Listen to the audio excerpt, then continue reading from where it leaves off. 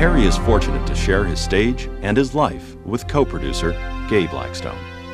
Gay and I have been working together since our first production show, and that was at Harrah's Club in 1970. She was a dancer and choreographer for the show.